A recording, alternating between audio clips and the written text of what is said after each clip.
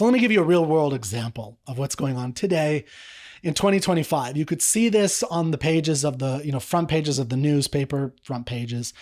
Elon Musk versus Sam Altman.